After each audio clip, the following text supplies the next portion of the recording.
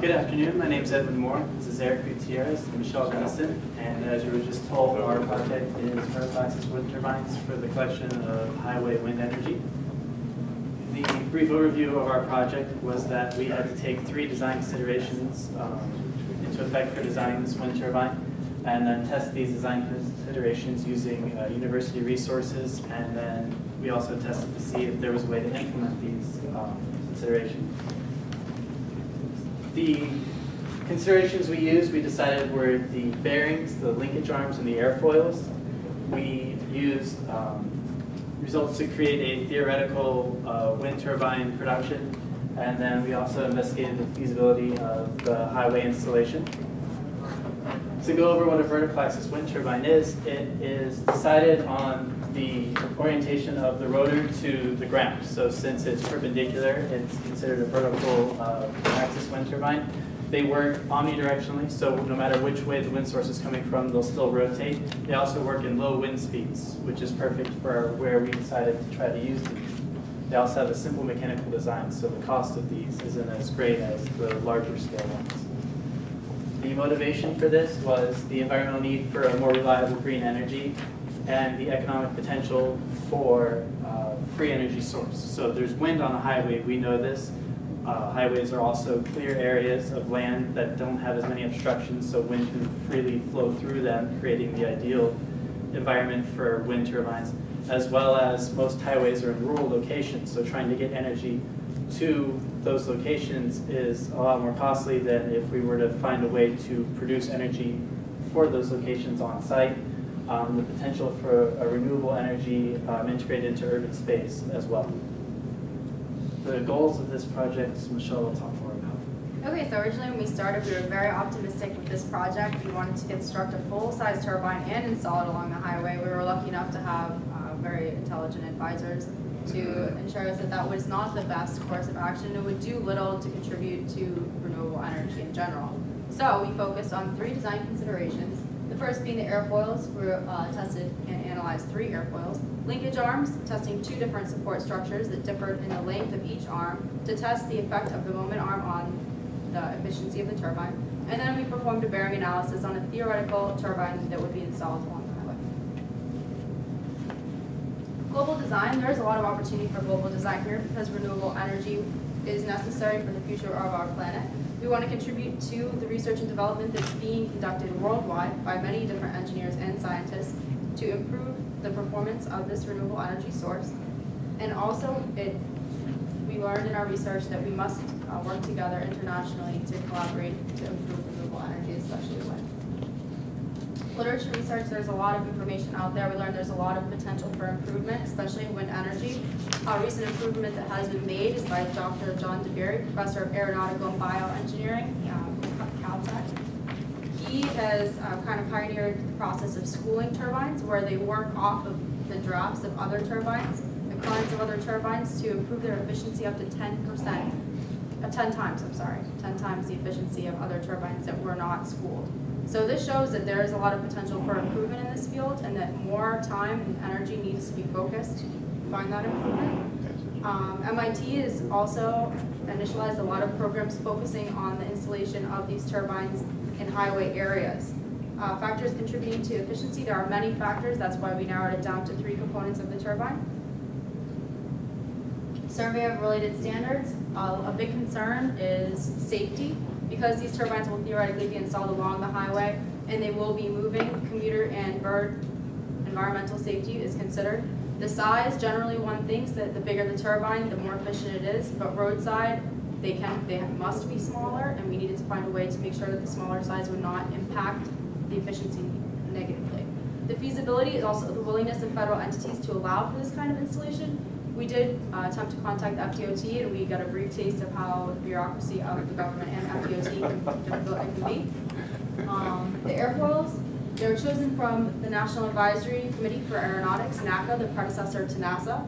From the database, we did the 4-digit series. The 4-digit series, the first digit indicates the maximum camber and the percentage of the core of the airfoil. The second digit, the highest camber from the leading edge. And the last 2 digits are the maximum thickness of the airfoil in terms of the percentage of the cord. We have an illustration to show you these numbers. Okay, here is, this airfoil has camber. If you go to the next slide, you can see that the 3 airfoils we chose are symmetrical airfoils, meaning that the first 2 digits are a 0. We chose 009, 0018, 0024. We selected these airfoils because 0018 is the most commonly implemented airfoil for vertical axis wind turbines. We wanted to see what the difference would be in the performance of the turbine airfoils for a smaller, thinner, and a thicker airfoil. So we chose one above and one below the 0018 to see considerable differences. For our analysis, we investigated the lift-to-drag ratio, which was made available. These are the lift-to-drag ratios for 3 airfoils at 50,000, 100,000, and 500,000 Reynolds number. In aerospace, obviously a higher lift-to-drag ratio is more desirable, and we wanted to see how these numbers would reflect in our physical experimental testing. Linkage arms testing, identical designs, 5-arm designs. The only difference was the length of each individual arm, and this was to directly isolate and test the difference that the moment arm would make on the performance of the turbine. And now Erik's going to explain the bearing analysis that was performed. Okay, so the important issue dealing with bearings and the vertical axis wind turbine is friction. Obviously, that is the big factor that either enhances or makes your turbine really bad. The friction being produced by a bearing was analyzed using the equation below, where Mr is the friction torque, F is the radial or axial load, Fm is a coefficient of friction of a rolling bearing. Those are specific to certain types of bearings and the specific one. Dm is the mean diameter, which is a correlation between the inner and the outer diameter of the actual bearing. Choosing the right bearing. After various calculations, it was finally narrowed down to ball bearings due to both friction resistance and availability of the ball bearings. The 2 bearings analyzed were variations of ball bearings. One was a double shielded and one was a double sealed ball bearing, parts number such and such, respectively. Why the double shielded ball bearing was chosen? Here are an example of specs for both of them. Both of them are a sealed design, which is good. But the double shielded has vents to allow dispersion of heat, which the double sealed does not. Therefore, the buildup of heat builds up more resistance in the actual bearing. Also, the double shielded has lower frictional torque at 48.9 Newton millimeters, and opposing the double sealed, which is 51.8. Also, the double shielded is less expensive and more expensive. The odds. And now Eddie will, with the wind speed experiments. So we were able to obtain an anemometer, and Erik and I went out to the highway and tested what it would be like in the field. Our basis of comparison was that we went to the top of the 6th floor parking garage at main campus to see just what the wind conditions were there on any given day. And then immediately afterwards, we went over to Ronald Reagan Highway and took wind speed data collection for a minute at each location, starting with the left shoulder and then into the median, the right shoulder, and then the off ramp, just to see what kind of flow we were getting. The overall average was 5.7 miles per hour when you accounted for every situation we were in. The highest wind flow we got was at the top of PG6 with 18.9 miles per hour. And then the second highest was at the off ramp.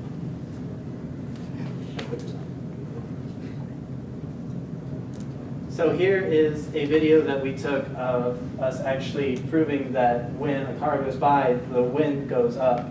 Where that truck went past, I don't know if you can see, but it went up 6 miles per hour just from that truck going past. Then a group of traffic comes past and once again increases it at several miles per hour. So that even on a slow day where the wind speed is only 2 miles per hour, once traffic goes by, it goes up considerably. After that, we decided to come inside and start testing in a safer environment. We constructed two different size arms with the 3 different size airfoil blades. You can see the blades there. There's the longer set of arms. We did it all in the MakerBot that our advisor was kind enough to provide, and then we did the wind tunnel testing. You can see the apparatus right inside there. Go to the next slide. We got a picture of me putting it all together, and it's spinning in there. There's a video of the winning combination right there going on.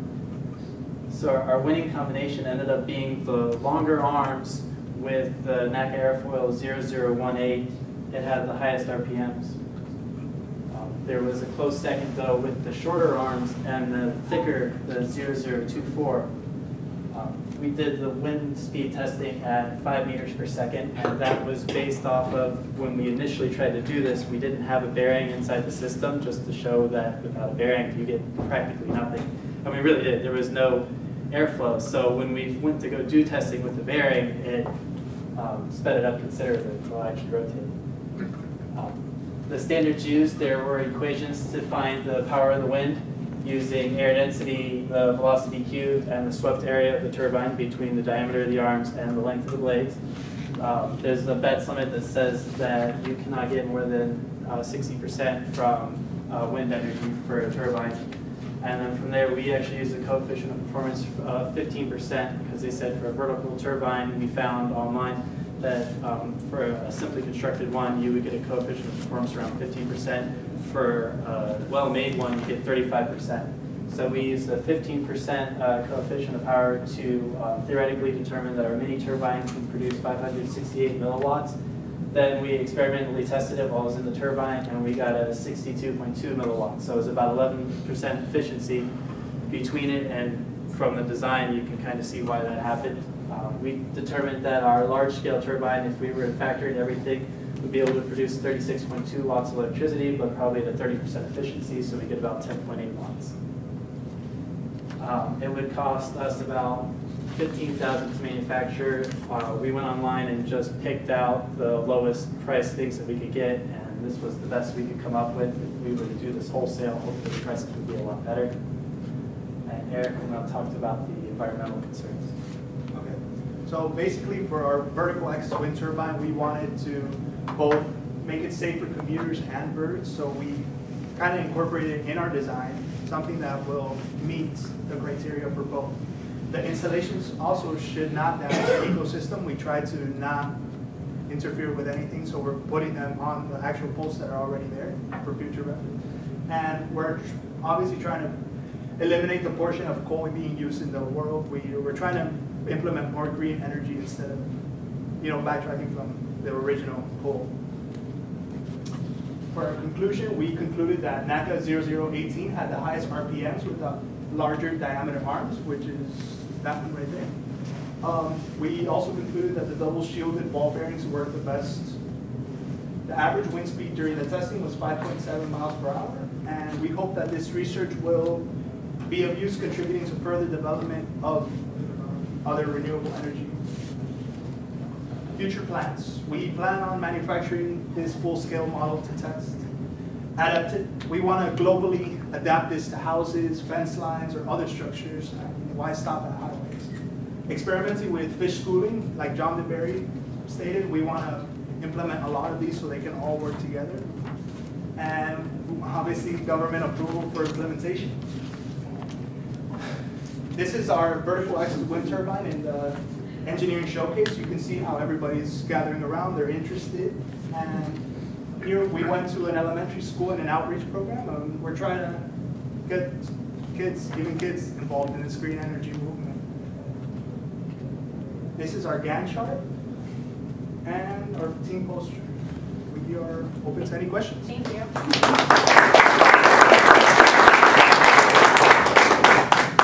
What you think about thrust bearings, since you've got a load vertically and horizontal? Because if your blades were absolutely perfect, they wouldn't, except for the weight, it wouldn't be a thrust load, but they're never going to be perfect. So they're either going to want to go up or they're going to want to go down.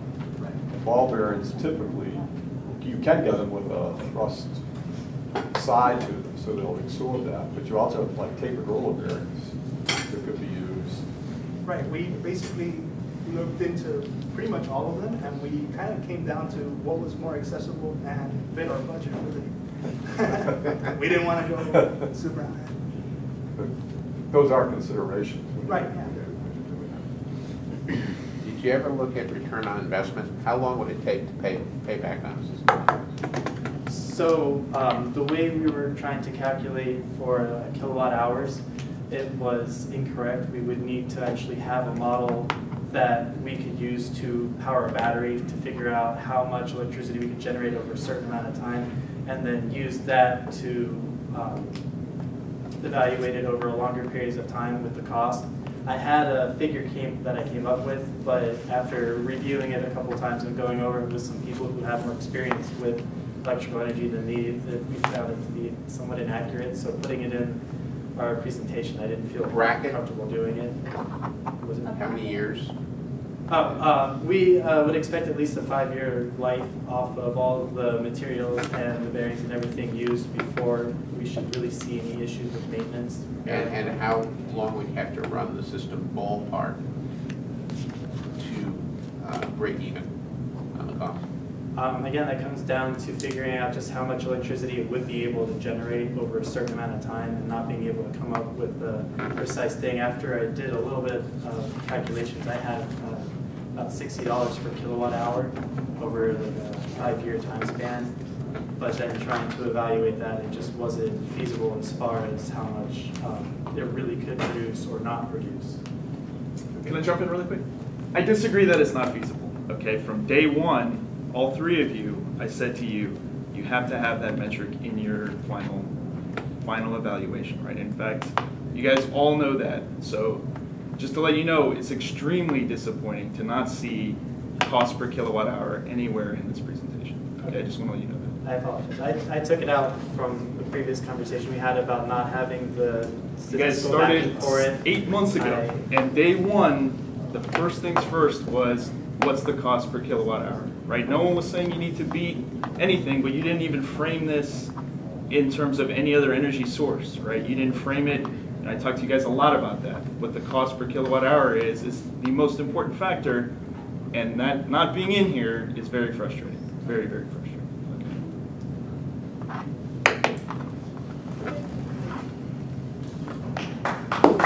I will tell you,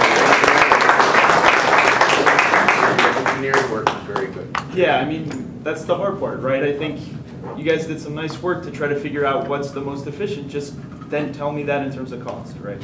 Yeah. Okay.